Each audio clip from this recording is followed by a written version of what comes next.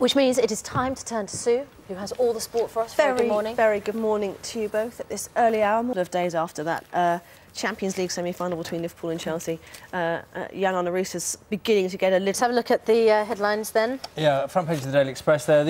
And the Times this morning, Britain go on strike action. Now, this story about the possible link between a chicken and a... Should we go back to Declan, who's hiding amongst the glasses at Bushmills Forest this morning? Morning, Declan. Linda Papadopoulos, thank you.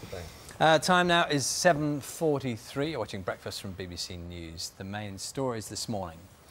Also coming up in the programme. Nice. Not a very sophisticated drinker. Nice now. Glass of dry white for me, and that'll do. What, in the morning? No, preferably not in the morning. Our reporter Julia Georgie's at a sewing club in Hove for us. Good morning, Julia.